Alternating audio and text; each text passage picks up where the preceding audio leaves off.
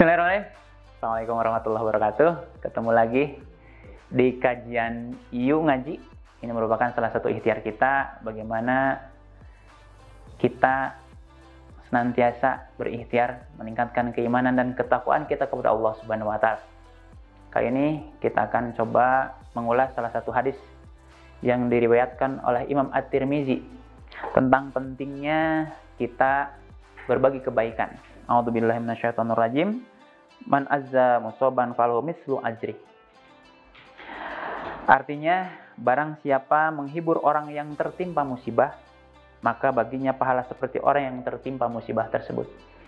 Dalam konsep beragama Islam, kita tentunya paham dan meyakini apabila seorang muslim yang taat kepada Allah Subhanahu wa taala terkena musibah, terkena sakit, maka itu merupakan salah satu cara Allah untuk mencabut seluruh dosa-dosanya. Merupakan kifarat dosa untuk muslim tersebut. Dengan satu catatan, yaitu muslim tersebut ketika menghadapi musibah, menerima musibah itu dengan rasa takwa kepada Allah Subhanahu wa taala.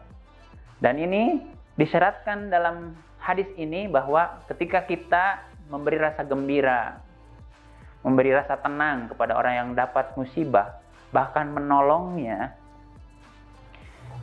disampaikan di sini bahwa pahalanya akan sama dengan orang yang terkena musibah.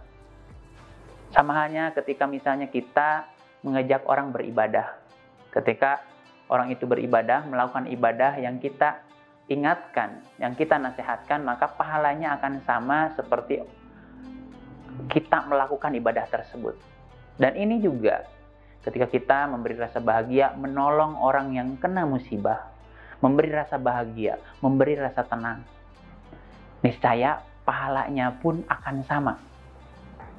Dan wallahi, wallahu a'lam bishawab, bisa jadi dosa-dosa kita akan Allah ambil, akan Allah cabut karena kepedulian kita, karena seolah-olah kita juga terkena musibah sama dengan orang yang kita tolong. Dengan satu catatan, yakinlah kepada Allah dan tentunya tetap takwa dan meyakini bahwa semuanya berawal dari Allah Subhanahu wa taala. Mudah-mudahan ini menguatkan kita agar tetap bersemangat untuk menolong sesama muslim, siapapun itu yang ada di lingkungan kita, karena semata-mata karena Allah Subhanahu wa taala. Demikian, terima kasih. Assalamualaikum warahmatullahi wabarakatuh.